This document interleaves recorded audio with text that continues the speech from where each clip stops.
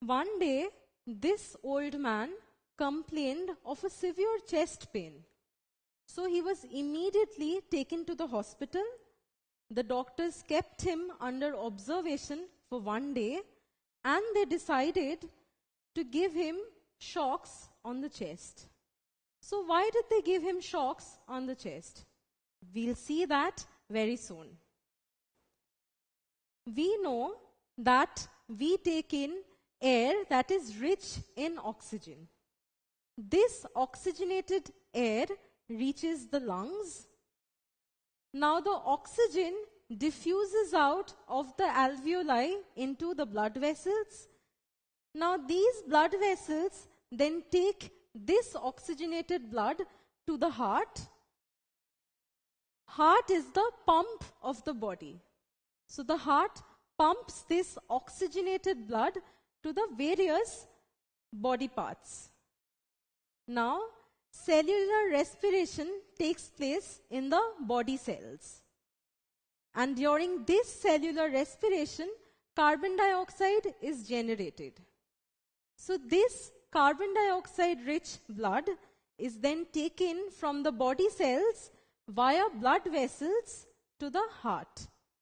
And heart again pumps this deoxygenated or carbon dioxide-rich blood to the lungs, and the lung eliminates the carbon dioxide from the body. So there are two circulations that are going on. One that involves the heart and the lungs, and the other one that involves the heart and the body.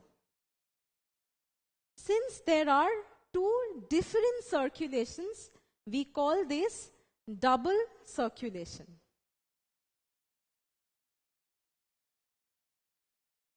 Now, arteries carry oxygenated blood and veins carry deoxygenated blood. So, this vessel that carries oxygenated blood from the heart is known as the arteries. So, this is an artery.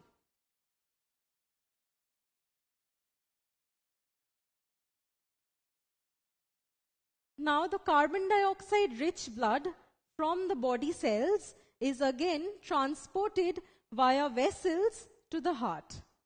And since veins carry deoxygenated blood, this vessel is a vein.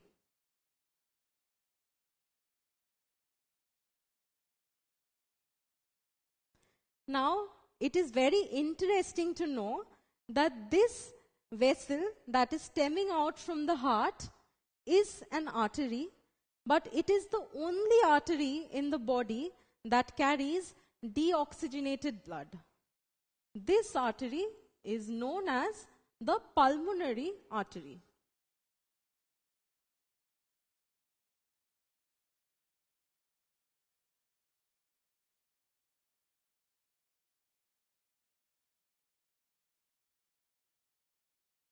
The pulmonary artery carries deoxygenated blood from the heart to the lungs. In the lungs, this deoxygenated blood changes to oxygenated blood, and this oxygenated blood from the lungs is carried back by vessels to the heart.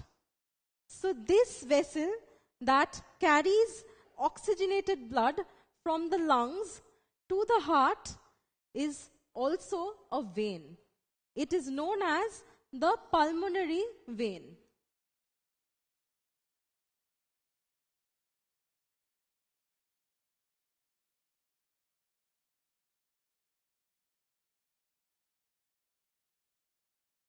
So the pulmonary vein is the only vein in the body that carries oxygenated blood. It carries oxygenated blood from the lungs to the heart.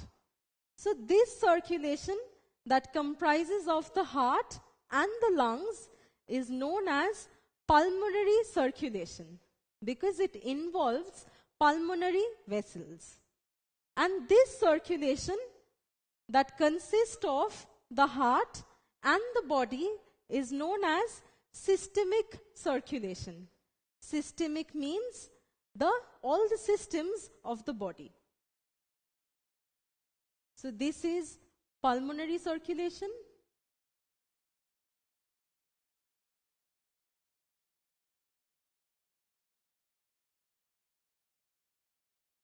And this is systemic circulation.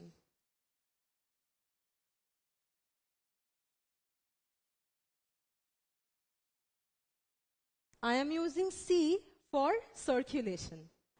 Pulmonary means the lung.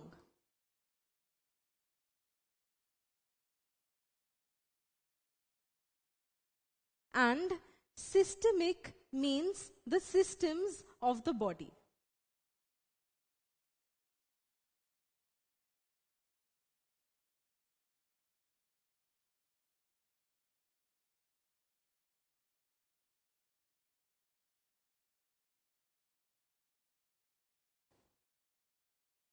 This is how a human heart looks like.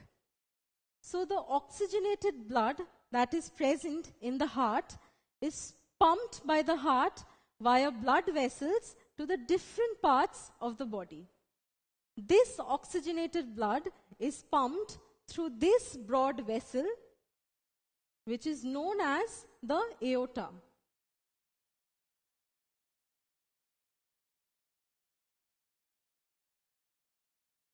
This aorta divides into smaller arteries like these.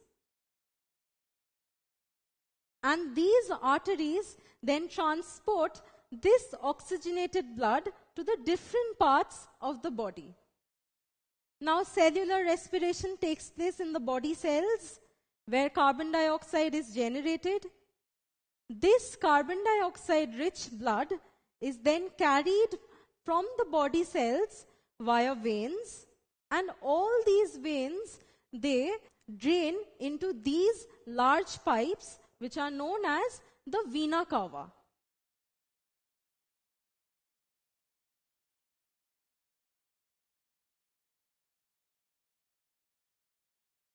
Now see, there are many veins present in our body.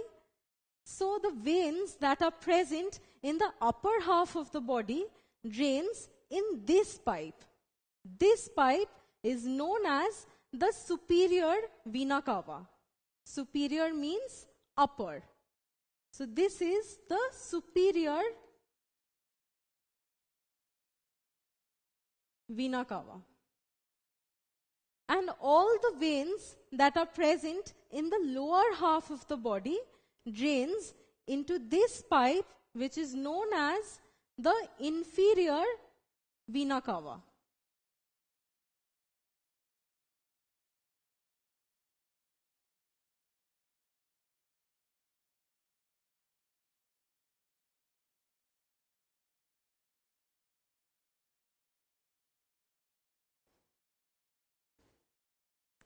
So just like other parts of the body requires blood for energy, the heart muscles do as well for the continuous contraction and relaxation. So for that, there is a vessel which is known as the coronary artery. This red vessel that you can see, this is the coronary artery. And this coronary artery supplies oxygenated blood to the heart walls. Now the heart walls produce deoxygenated blood.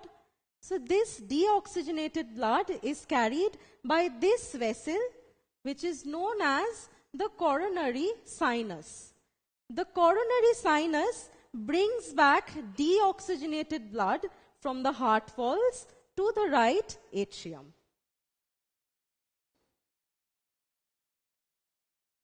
So the heart, the human heart, consists of 4 chambers. The upper 2 chambers are known as the atria. So this and this chamber is known as the atria. And the lower 2 chambers of the human heart is known as the ventricles.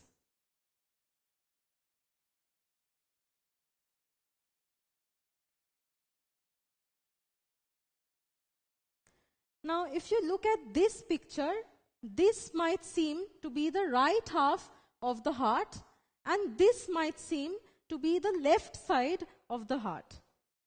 But if you see it from your perspective, your heart is situated over this portion of the body.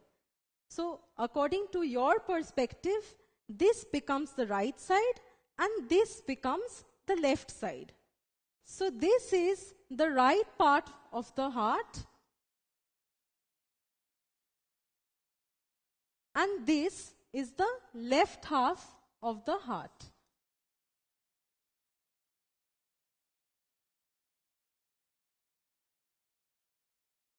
So accordingly, all the chambers of the heart are named. This is the left atrium. This is the right atrium. This is the right ventricle. And this is the left ventricle.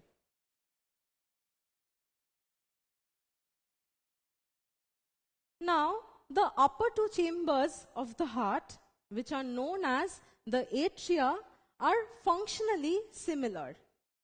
They are the chambers that collect the blood. So these are the two atria, and their function is to collect the blood.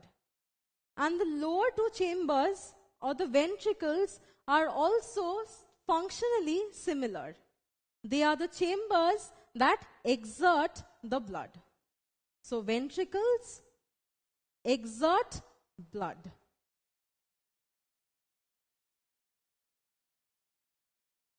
Now, for blood to get transported from the atria to the ventricles or from the ventricles to the blood vessels, the heart muscles need to contract, followed by relaxation.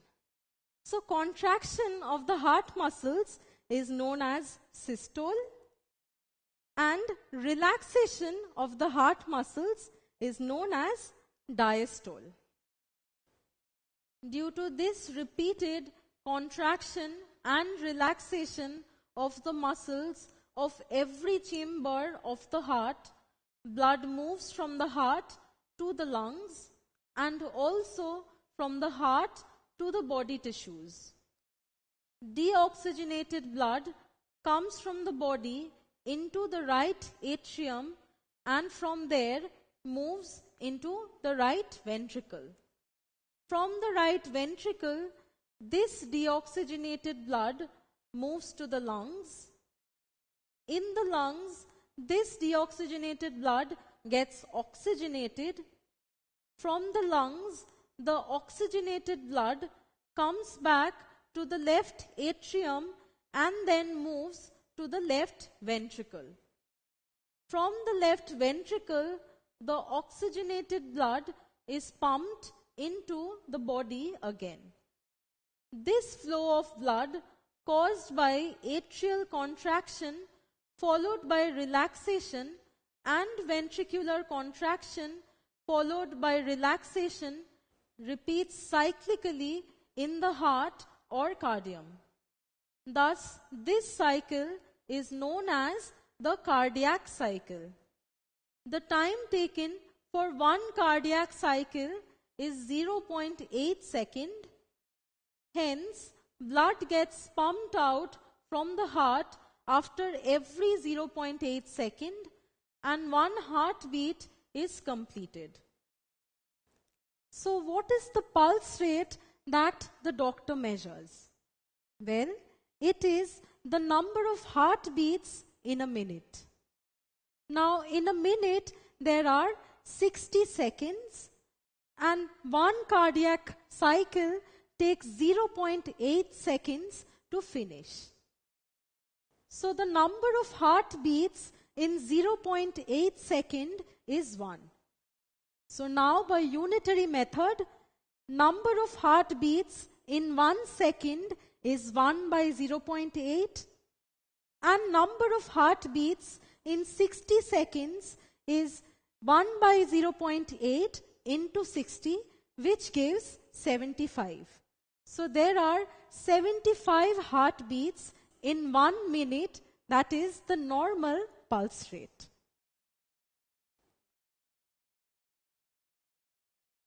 So, for each chamber to go into systole and diastole, the time taken is about 0.8 seconds. So, there are 4 chambers in the heart. So, the entire time taken for the systole and diastole of all the 4 chambers of the heart should have been 0.8 into 4, which is 3.2 seconds. So does it take 3.2 seconds for one heartbeat? Let us see.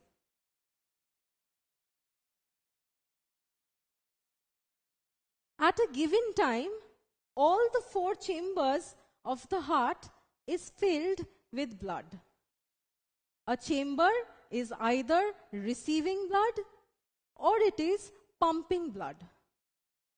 During systole of a chamber, the heart muscles contract and the blood is pumped into the next chamber. Like during atrial systole, when the atria contracts, it pumps the blood into the ventricles. And similarly, when the ventricle contracts, it pumps the blood from the ventricles to the blood vessels so that it can be carried either to the lungs or to the body vessels. Now see,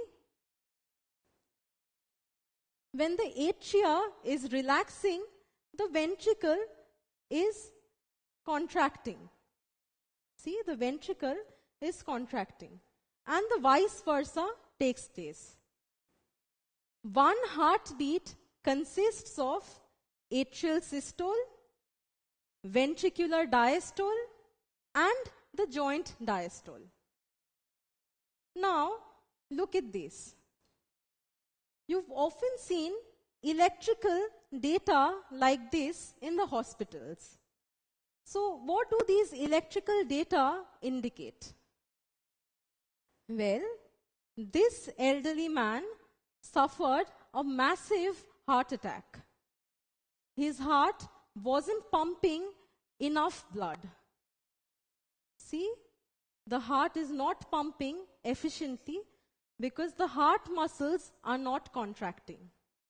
And this causes insufficient amount of oxygen in the body, causing a lot of weakness.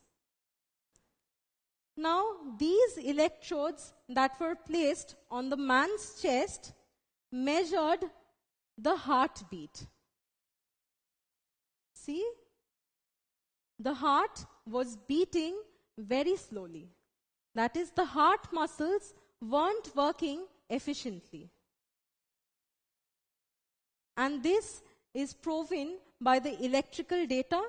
See, the spikes of the electrical data are very small, indicating that the heart muscles are not contracting efficiently.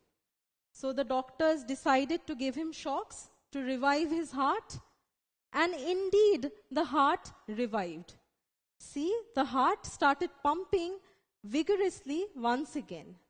That is, the heart muscles are contracting efficiently, and this can be seen by these increase in the amplitudes of the spike, which indicates that the heart muscles are contracting properly. That is, there is enough amount of blood pumped in the body. Therefore, there is sufficient oxygen present in his body. That is why he revived from a heart attack.